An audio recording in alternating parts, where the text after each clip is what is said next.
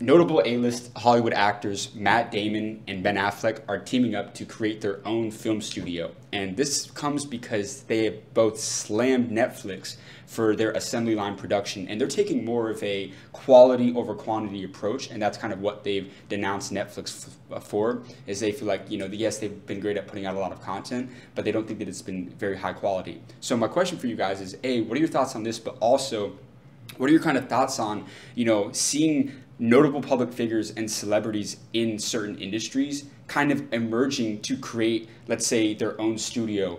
You take like Mr. Beast and Logan Paul. What if they came out with their own social media platform? Like, what are your guys' kind of thoughts on like celebrities and like people that have huge influence and impact in an industry like Hollywood and entertainment doing stuff like that? In Los Angeles, California, in the United States of America, in the world. Thank God. All I got is thank God, because this movie era we're in right now sucks. Yeah, dude. Pretty trash. I want a reason to go to the movies. Yeah.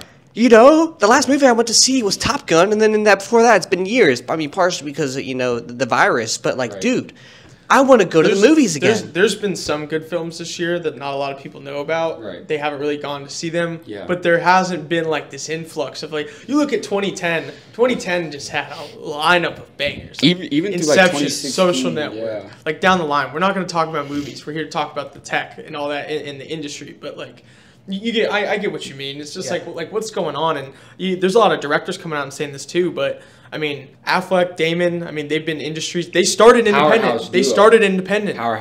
They wrote their script for their first movie, and then ended up being the main characters in it. So yeah, I mean, I think it's a big play. I think it's a key. Like that's their way to generational wealth. So like, right what are they going to do differently then to make the quality better? Do they say? Yeah, I think really. Again, honing in on, first of all, they're actually in the process of making the first movie right now. It's some movie on the brand Jordan. But I think, didn't look too deep into it, but ultimately just, again, focusing on kind of like quality and getting like the right teams and stuff like that. I think the problem with why people are saying Netflix's stuff has not been great is because they're in this competitive nature of the streaming era.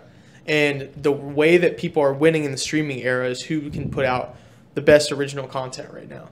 That's really what it's coming down to. Because it's just like you can sign a deal to get like all the DreamWorks movies on your platform, or all the, Disney Plus has Pixar and all that stuff. But, which for Disney, all their stuff is all original content, but they have such a backlog.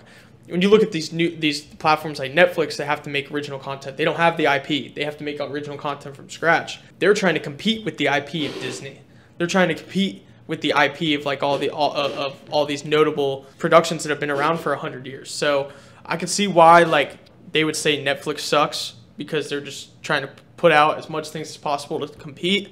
I think like Netflix is going to put out probably their 4th or 5th different reality TV show about, Love Island, dude, whatever, get out, man. I've seen about 18 million of those shows, like not personally, but like I've seen them come out over the past couple of years, and it's tiring. Like let's get some fucking theater back. Yeah, seriously, absolutely. But I think